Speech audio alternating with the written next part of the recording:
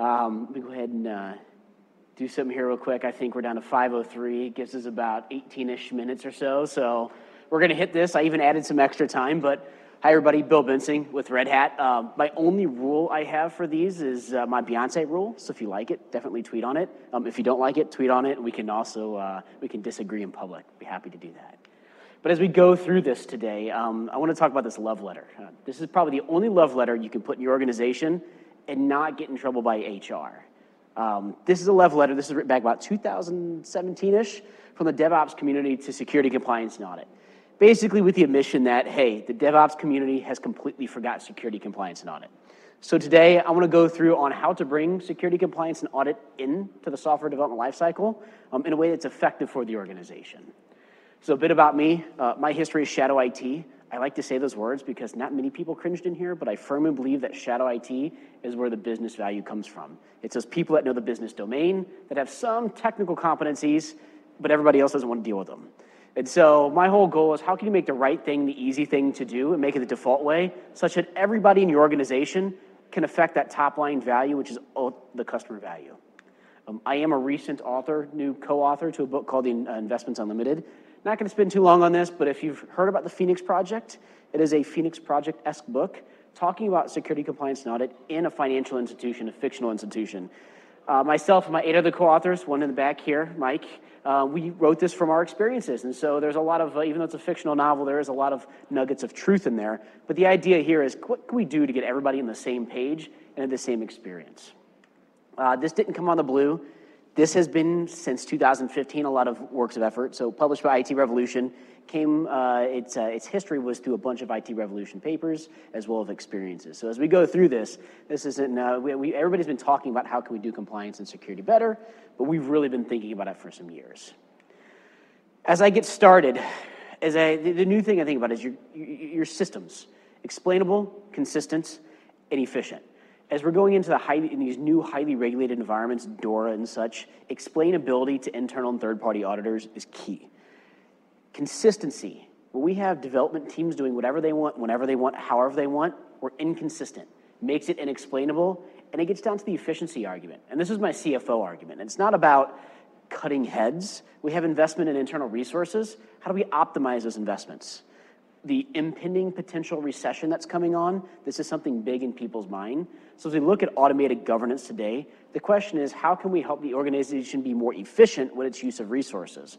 Yes, we want to get to production more often, quicker, better, faster, all those big words. But there's a lot of human hands in the middle of that process. So what can we do to free up those hands and reallocate them to something that's more effective for the top line? On the flight here, I read a lot of DORA.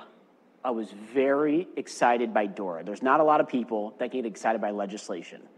But I went through the directive, and what I loved about it was DORA just calls it out. Hey, the financial system, this is no more if your bank or your institution fails, it's only affecting your people. You are affecting the global economy. We are so integrated, we are so together that what seems to be like a small failure somewhere else can have cascading effects. What I love about what they wrote is like, hey, at the end of the day, like we've lumped IT risk into traditional operational risk, and it's not the same. We need to have a new risk pillar focused on IT risk and separating it from operational risk. So we're not in the States, or we are in the States, we're not in Europe, but at the end of the day, like legislation like this tends to spread and the ideas spread. And what I love about this idea is before it becomes something we have to march to here in the States is how can we start making this a reality in our organization where IT risk management is a pillar of our risk management as opposed to lumping it under operational management. So IT risk management is not anymore considered operational risk, and we need to make it primary management. So I'm going to give you a bit of bottom line up front and go through this. That was my new stuff for this week. I always like to add something new. So out of curiosity, has anybody seen me present before? No? Oh, group full. We got one person. Group full of new people. This is great. So I'll give you a bit of the bottom line up front. People should not execute the governance process. We need machines. They need to execute the governance process. People, though, are key because they design, develop, and codify the governance process. Now, when I say governance, I am referring to security, compliance, and audit in this term. And governance, I will say, is the current bottleneck for software delivery. I don't think I get many people that disagree with me on that one. but we need to modernize our governance capabilities to address this bottleneck, such as we're modernizing all of our other technology capabilities. And modernizing governance is automating the governance process. But there's always a big but here. It's more than automation, it's autonomous. And what do I mean by autonomous? It's not AI, ML, or anything like that.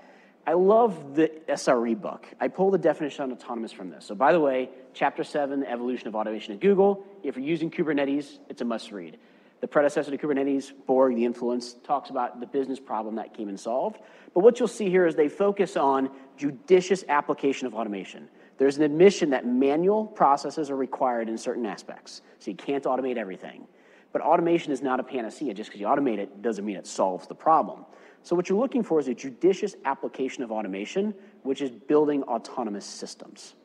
So modern governance is a high-level governance system design. Modern governance itself is autonomous governance. So as I wrap this in today, when talking about autonomous governance, this is more than just adopting technology. And here's what I love this book by Ilya, or the audio. It's not an audio book. It's like a series of lectures he gave in the late 90s. I mean, were there audiobooks back then? I don't remember. But there's a capture of that. And what he talks about is the adoption of technology. There's 4 questions you have to ask. 1, what's the limitations, or what the power of the technology? 2, what limitations does it diminish? But 3 and 4 are key. What are the old rules you operated by? And what are the new rules you need to operate by? So as we talk about a bit of technology today, I want to talk about more of the new rules, the change from the old rules to the new rules. So the next minutes, what you're going to find about, I pack a lot of stuff in here. I feel like it would be not fair to leave everybody, like wanting more. So I pack as much as I can into these 25 minutes because the beauty is they're all recorded, so we can always come back and rewatch it. So there's going to be a lot today. We're going to talk about the problem, solving the problem. We're going to talk about a new concept, the governance as a service. Very buzzwordy. I'm trying to find something different for it, but we'll start there. And then we'll talk about engineering productivity and ultimately the governance engineering team, which is our call to action. So let's talk about the governance problem. In most organizations, governance itself is toil. So what is toil? Back to my favorite book right there. Toil is that type of work that does not allow you, that basically is, say you add 2 more applications, you have to add 2 more people. It's that linear scale. That's the thing, that's toil in your organization. And what you want to do is work to get rid of toil. What I love about this quote, though, is Carla points out that if you have human hands in your normal operation of your system, you have a bug. So I look at a lot of our software delivery and look at a lot of organizations. We have people in the middle, and I look at those as bugs. And it's not like those people are bad. It's our system is designed. The implementation of our system is such that it's bugged by design. So the idea here as we go through, we talk about our technology, but how do we refactor our systems to remove these bugs? So a bit of this toil. There's 2 types of toil: governance toil and delivery toil. Governance toil is the easy stuff. It's the humans turning the crank of the wheel. It's the manual, send me the paper, let me review it, that kind of stuff. The hidden toil is the delivery toil. This is the stuff that somebody gives me back an evaluation, and I spend weeks trying to figure out what the analysis means just so I can take an action. That level of ambiguity, that is delivery toil. So what we want to do is we want to get rid of this toil. But because of this toil, what's meant to mitigate risks actually increases risks. So tell your risk management people that the risk management process is increasing the risk, and I'm sure you get slapped out of the room. But at the same point in time, I have the numbers to prove it at the end of the day. So let's say it takes 2 weeks to get through our governance process.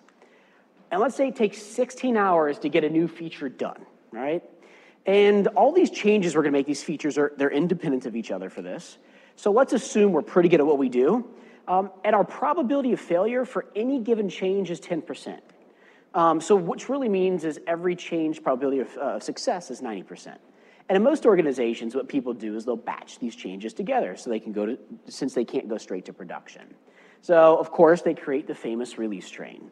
Now, if they're good, they're going to pace the release train to the governance process, which is the slowest part of our delivery process at this point in time. And remember, this train departs about every 2 weeks, which means 16 hours per change over 2 weeks. You got about a total of 5 changes you can get on that train. And remember, the purpose of our governance process is to reduce the probability of failure. So we should probably expect that the batch changes is no less than 90% and possibly should be higher. Does anybody disagree with that? Does everybody agree it should be at least 90%? No? See shaking heads? No? I see some people just afraid to shake a head. It's like it's a trap, right? They know the trap's coming. Well, it won't be 90%. The aggregate probability of this release is actually 59%. So you're getting close to a 1 in 2 chance of failure or success with these changes. And now let's say we actually do catch an issue due to the governance process. And let's say that issue takes one of those changes from 90% to 99% probability of success. Well, in that situation, our aggregate probability actually went to 62%. So this is the idea of single piece flow and why you want to put one change to production as quick as possible. The more you aggregate independent changes, the higher the probability of failure is. And so this explains why we all have that situation where every time we're pushing to production, something seems to fail. It's because we're batching stuff. And so what you want to do is you want to reduce the probability. And the risk management process, because it's a bottleneck, does this. And by the way, it's not just risk that does this. Any bottleneck in your system that requires you to batch increases the probability. Governance just happens to be there. So feel free to walk your risk people through that math and let me know how it goes. I'd love to hear the outcome of that. But let's talk about how we fix this now. So we're going to solve this problem. Remember, we automate it? No, we want to autonomize it. So how do we autonomize our governance? I'm going to give you 5 principles here. First, collaboration is key, but you don't want to over-collaborate. Collaboration has a cost. It's the most expensive form of interaction in an organization. But the biggest thing is you got to get key people from development, operations, security, compliance, and audit in the same room. What we want to do now is develop enabling constraints. So as I talked about before with consistency, enabling constraints, we want to constrain the organization. By constraining the organization, you reduce the variability. Variability is where risk comes in. We'll talk about explicit evidence and idempotent processes, but no more of this giving the same controls and evidence to 2 different auditors and getting different results back. We want to get rid of that. That's why we want to make it explicit, not implicit, not implied. It's not based upon what Auditor A or Auditor B says. It's based upon a series of very explicit set of data and controls. And at the end of the day, zero trust. I will talk about the zero trust architecture here, but I argue our software supply, our software delivery should be zero trust by nature, and this is more than just identity. And at the end of the day, ephemeral, idempotent, and immutable. This should be able to disappear. Should be not be able to be mutated. It's independent of itself and disappear, so we'll talk about that here. But we need to think differently. So what we need to do is we need to go from our current subjective change management processes to verifiable continuous verification. But to do that, you can't skip the middle, which is the objective attestations controls. So to achieve the continuous verification and get to the attestation controls, we need to autonomize these human control gates. Here's a simple the control gates we're going to go through and talk about autonomizing today. It's not limited to these, but I like this slide to show you that, hey, that those blue areas, what happens in there, we need to be able to autonomously validate in those little diamonds that what happened in the blue areas was the right thing. So how do we autonomize these control gates? Well, we got 2 actual procedures to do this. One we'll call an evidence and attestation procedure. So when you run some type of scan in your CI pipeline, let's say it's SonarQube, you're doing some kind of static code analysis, you collect all that material. You're going to normalize it into something we call a governance contract, and we'll talk about that here in a second. But then what you want to do is you want to sign and attest that material. So it's like digitally signing our artifacts. We're also digitally signing all the material that's created by our process. Now what this does is help us create provenance and ultimately pedigree of where this came from to make sure things are explainable. So this gets down to the explainable aspect. Second, we have a policy enforcement point. Note, policy enforcement point is a key word. I stole that directly from the NIST 800-207 Zero Trust. We want to retrieve a policy, retrieve those attestations, and then we put them together and we validate it. So in this validation, we validate that we have the right artifact. We validate non-repudiation, which means any of the evidence and any things we have has not been tampered with, so it's tamper evident. And then we go forward and we automatically evaluate the audit. So again, to do this properly, we need a new concept. We need this thing called a governance contract. And what is this governance contract? So all the very techie, geeky words, it's the semantics and syntax of our governance primitives. At the end of the day, for the non-geeky words, it's what we want to do and how we want to state it specifically in words. And so and this is also how we codify all of our governance expectations. So when I talk about the governance contract, again, I'll use the word serializing, but we're taking all the material that happens in that blue step, and test just happens to be the one up here, and we're going to take that and we're going to normalize that into something that's machine readable, so that at that diamond up there, the machine can determine whether we pass or not. So what does this look like? I'll give you these very example of what it looks like today, but at a minimum, this is the ubiquitous language. Notice on this left-hand side, common vulnerability exploits. This is language we can use across the organization that is not geared towards the geek speak, as I like to call it. It's geared towards the business speak. It's technology agnostic. You don't see anything, you don't know this OpenSCAP, Sysdig, Sonar, any things that come from like Sonatype. You don't know anything like that because it doesn't matter. The tool itself doesn't matter. It's about the governance process. It's understandable by technical and non-technical, and this ultimately is a data exchange format for the computers to assess. So 3 aspects of it. 1, the governance procedure. This is just simply the control gate at the end of the day. 2nd are your procedure elements. And so what are you wanting to evaluate? So we're looking here at high, low, and medium severity elements. And then the count. What is the specific values that you want to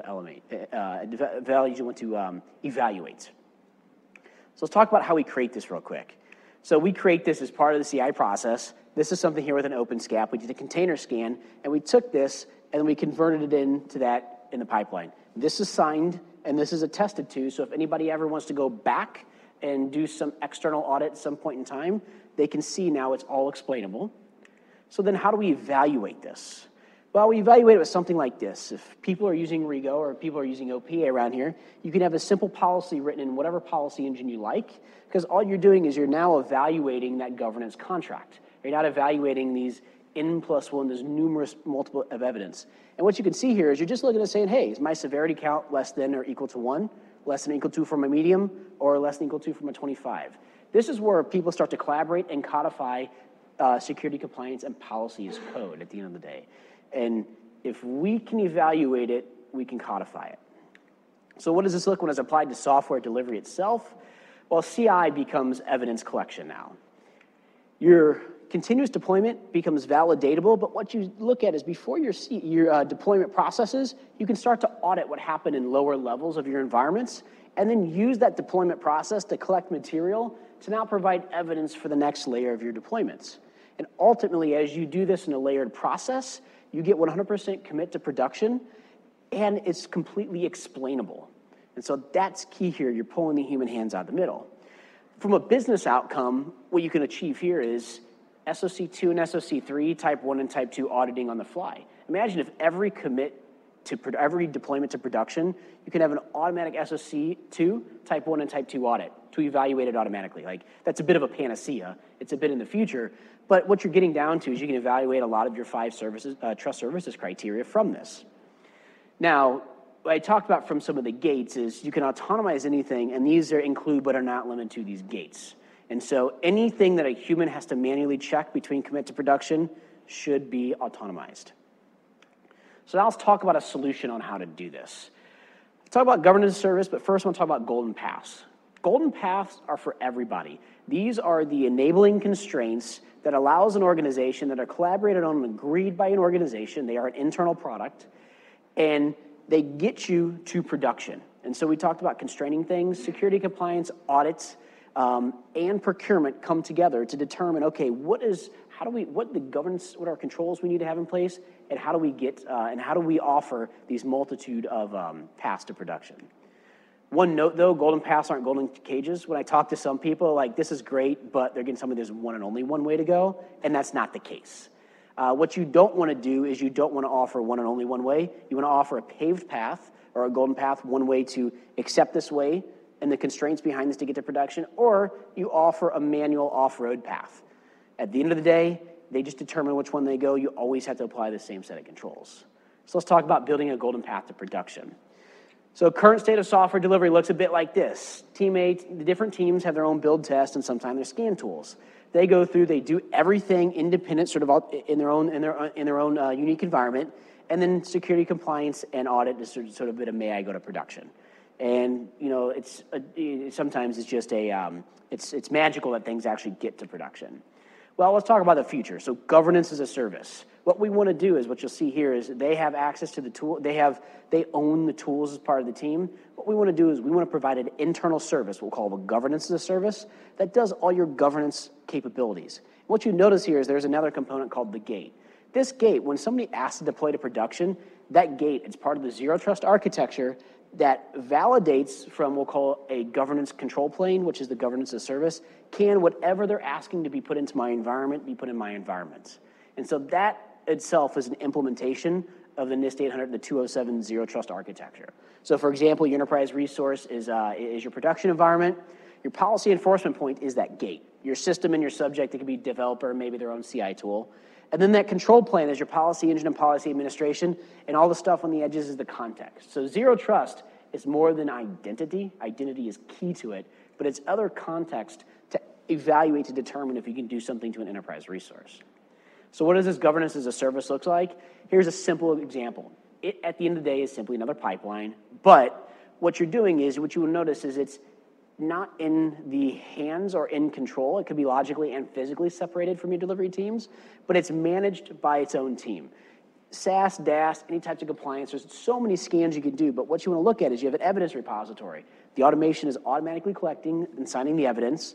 You're automatically creating attestations, and those attestations are used by the gate. And then your governance professionals, this is where you're doing policy, compliance, and security as codes. They're changing the new rules. We're going from the old rules of people in the middle going through things to the new rules of people codifying their expectations.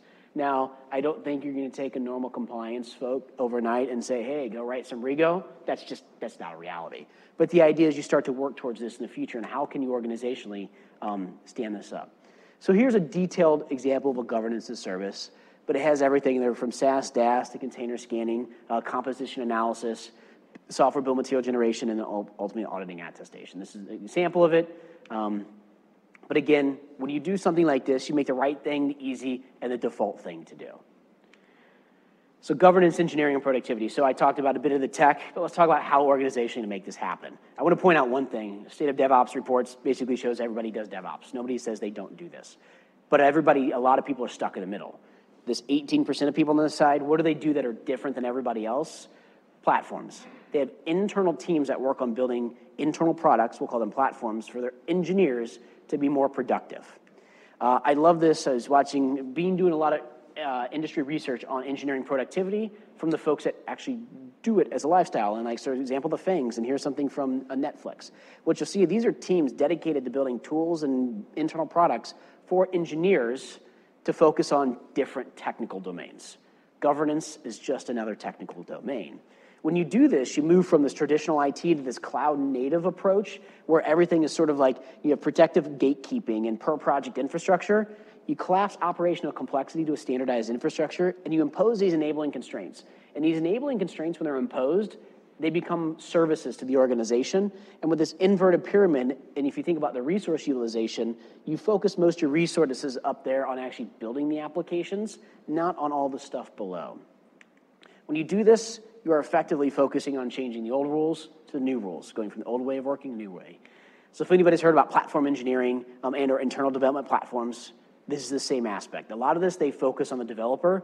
I talk about the development experience or the developer experience. Yes, our developer staff creates a lot of value, but there's a lot of other people in that value chain that are just sort of left out. So how do you bring them in from an internal product perspective into a way that makes the software delivery lifecycle more effective for the organization?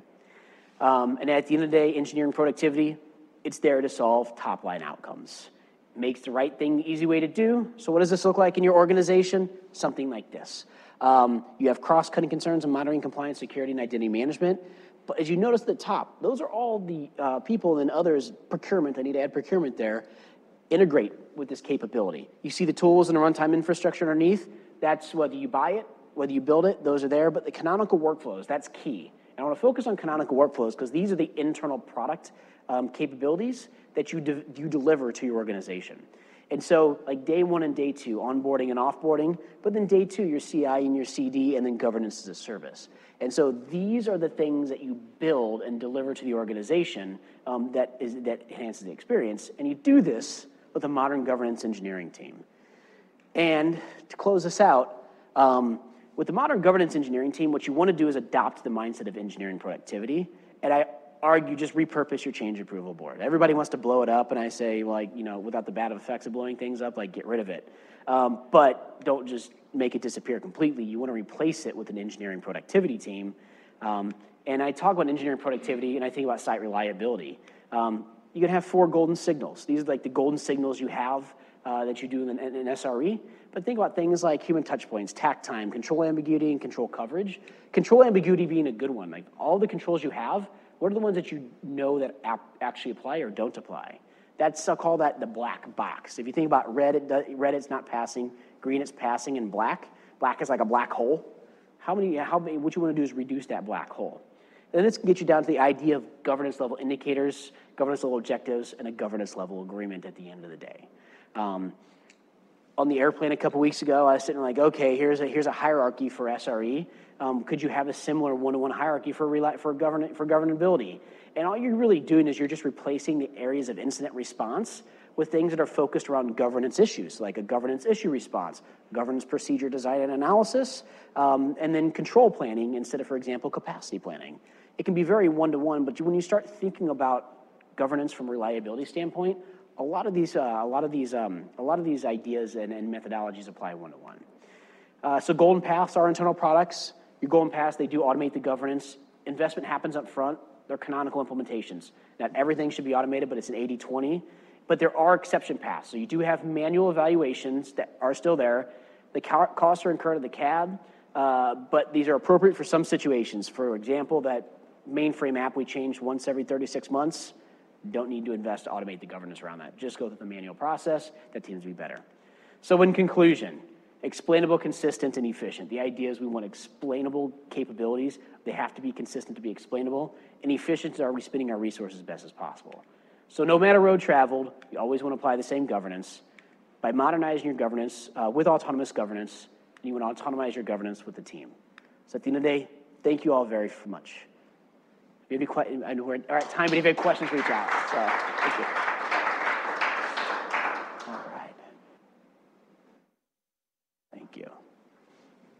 That's it. If you ask questions while I pack up, I'll answer a question if you have any questions. So you do take questions or not?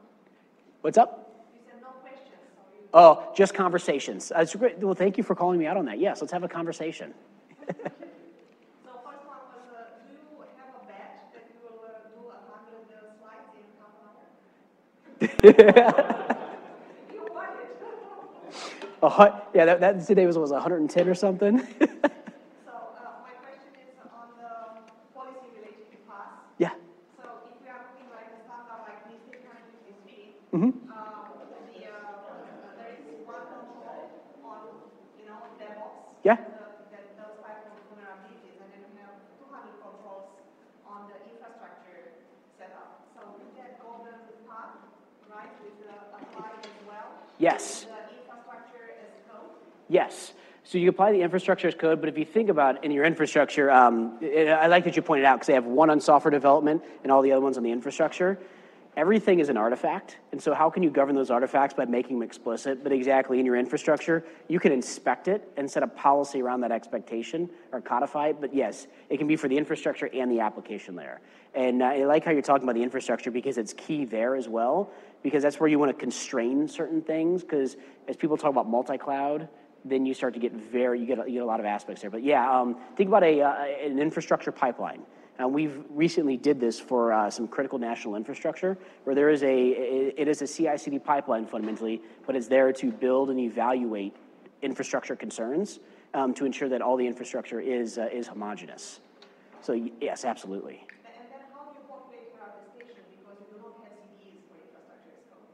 So the attestations are just basically, the attestation is, all right, you can attest to the material, or you can attest to passing a policy, but that's all automated in the background. So what you want to do as you build the automation to create those automatic attestations. You don't want the humans creating it. So for example, say I'm going through an infrastructure, say I'm doing a STIG. Say I'm going to STIG a Red Hat, the Enterprise Linux virtual machine. What you saw with OpenSCAP there, I can run the STIG. Say I'm using OpenSCAP, I STIG it, I take the outputs, and then I serialize in that governance contract, and that governance contract is then evaluated against a policy. So, exactly. Yes. Does that make sense? Okay, perfect.